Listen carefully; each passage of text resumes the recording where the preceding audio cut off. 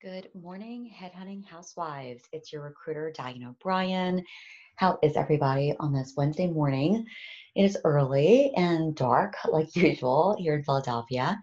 And today I want to talk about why Wednesday. Yesterday we had Tactical Tuesday. We got in the weeds a little bit, talking about sourcing and recruiting, and more about the how-tos of it.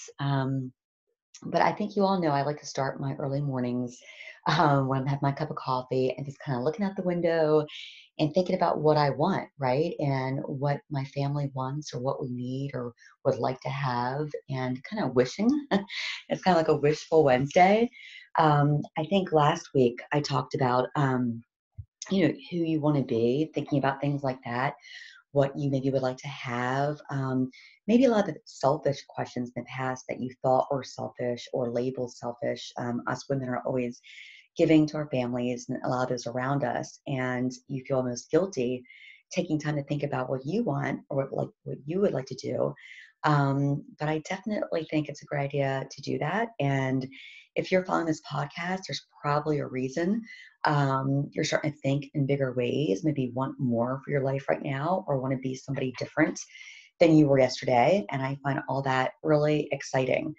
I also think was thinking about women mentors I've had. I've spoken about that in another podcast. I focus more on my business mentors. Um, but I talked to my mom yesterday, and I think about, my sister who I talk to often, and just the other women in my life that have been so encouraging. And, I thought about how much power is in it when women get together and to talk about positive things and their family. And, it's always us women that are sharing what's happening in the family, right? We kind of share the stories, I believe. And I was going to talk to my dad yesterday, and he mentioned he was going through the garage and throwing things away, and he had piles and piles of letters that my grandmom had wrote to her sister in Argentina, and she would write back to my grandmom. And, he just saved all those letters. And I was like, well, don't throw them all away, Dad. I want to, I want to save a couple of those. If any of them are in English, they're probably almost all in Spanish. But he said there were a few in English, and he would definitely save some for me. I just wanted to see my grandmom's handwriting because she was so influential in my life. I grew up weekends going to my grandmom's house. And, for those of you that don't know, my grandparents, my dad came here as immigrants from Argentina when my dad was, I think, only 14 years old. So it's funny. I think about my grandma. I was joking to my daughter. I know I'm getting way off subject here, but I'll get back to a little more businessy stuff in a minute. But just in thinking about how us women think and how we are, and the point I started making about the grandmom and my and her writing letters is they would tell stories, and those letters were just about what was happening with the family. Like, my son is doing this, and my dad was in boarding school for many years, and I guess you're probably right about what he was doing when he was coming home for the holidays, and then go into other parts of the family. And it's just fascinating. Me and my sister now do that. We're at the older we get, instead of talking about us and what's going on in our lives, it's about what's happening with the family, what's happening with the kids, what's happening. My sister already has grandkids, and it just becomes about that. And our focus seems to get hyper focused on those things. And almost, I don't know if we don't realize it, but I think as we get together and talk about it, we're also wishing for the best and what maybe the plans they have, what colleges they're looking to attend, what their goals are. And sometimes I think without even consciously recognizing, we're putting out well wishes for those family members and what they're hoping for. We all kind of want to wish for it for them. Like, I know I have nieces applying to vet schools and different things. My own daughter applying to schools, as you know. And, as I'm secretly wishing for their best, I'm also then now secretly wishing for my family's best, or the kids of my friends I hear wishing for this or that. And I'm kind of wishing with them, right? So I know we always say how, prayers go out and condolences when negative things are happening in people's lives. Often on Facebook, there are so many deaths that happen around us. And we, of course, say that prayers are with them. But I also love the thought of, wishing people the best and wishing with them and us other women when you decide who you want to be and you think of the women that have supported you and maybe you want to follow. You have these wishes for yourself and these well wishes for other women. And I think there's such power when us women get together and kind of wish together and for the positive things in life to bring good things about. There's that magical kind of witchiness again in our wishes. And especially, again, we do these together as a team of women. It's a shame that back in the day when women would come together in nature to have these, wishful thoughts and positivity, they were deemed witches, you know, probably because there was power in it. Why else would have been deemed bad by the powerful back in the day, whether it was religion or men? And so I think there's just a lot of proof to how much power women have, and we often don't recognize. And I think we should start coming together more, not just on our own. And luckily, places like Facebook have really enabled us to see what's happening in the other women's lives that we love and that we wish well for, just by seeing pictures of their family or what's going on. And it's shown the more beauty of life versus all the negative news that's out there. And that's been a really positive force. It's a great way, I think, to use social media. And if we can take it a step further, and us women not just wishing others the best and in the family life, but if we can start coming together in more powerful ways in business, to help each other grow, to invest in one another, in ourselves first, of course, but then investing in one another's businesses and ideas and helping grow. I already see that goodwill in women when it comes to charities on Facebook, for instance. I see all of you showing up for each other and sending, whether it's $20 you can give or $100 you can give. You want to show support to other women, again, or if it's just a well wish or a prayer. But I think the more that we mobilize in a way as women, and the more, again, we come together in business and where money does become involved, and it's not a negative thing to want to give and share money. I think that's how we make our money grow as well. It doesn't have to always be just investing in money, in stocks, in real estate. And, I'm a huge proponent of that. That's the way I've always was taught, I guess, mostly by, men in my life that taught me how to make money from money. You invest in real estate, you invest in stocks, and I've followed those leads, and it works, obviously. You can grow. There's the magic of compound interest. Thanks to my stepdad, Art, shout out to him.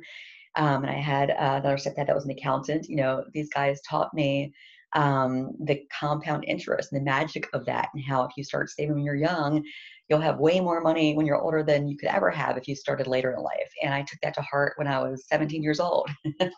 And so I'm very thankful to not just the women in my life, but the men in my life that were very strong leaders and had my best wishes for them. And of course, my father as well was such a huge role model in my life, who I'm still so very close to, as well as my mother and friends. So, you know, there's so many people that you are happy for the support of. But as we get older and our families change in ways, it's really the women around us, right? Our friends, maybe it starts out with, or then the women mentors in business that give us that support. And I'm finding more where I'm gaining a lot more of my life is not so much investing again in the things I was taught before, um, but really investing in myself as a woman and trusting myself and how I can grow my own business, investing in my business, not just investing in my hair and my nails and my wardrobe, in your house and the decor and your body, but to guess investing in my mind and my business and other women,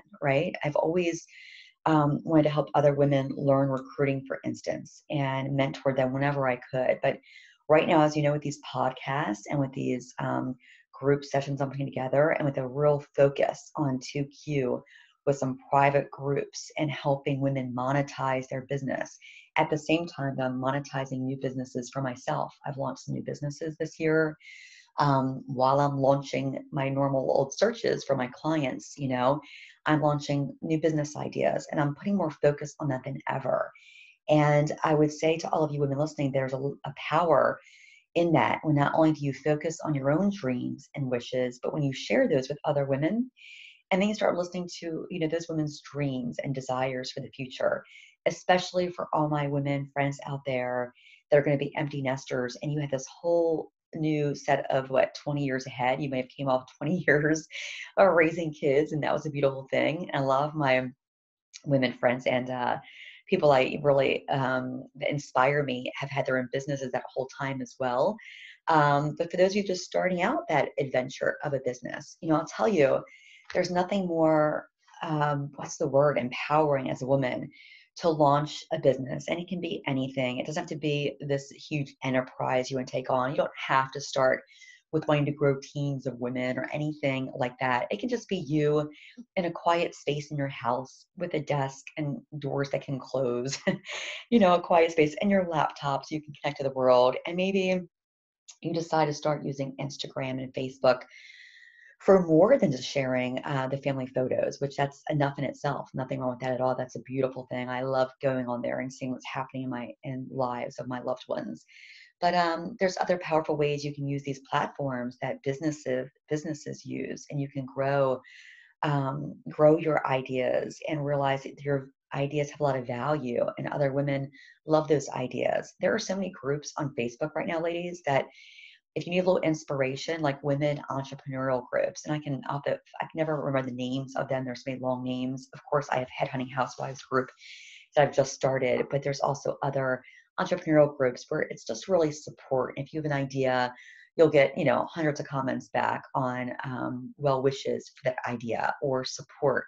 When I was trying to figure out certain things like a mailing list or what platforms to use, I would just write a question within these groups because I didn't want to bore my family and friends that weren't into that kind of stuff. So I found like-minded people, and I would get, all these answers back of this is what you should do. It was so helpful. It's like an instant, search group or an instant, marketing focus group, right? Where in the past you could pay for that kind of stuff. Where now Facebook, you ask a group of like-minded women and within seconds, they're your answers. I mean, can you imagine what our grandmothers would have thought to have that kind of power that we have at our fingertips?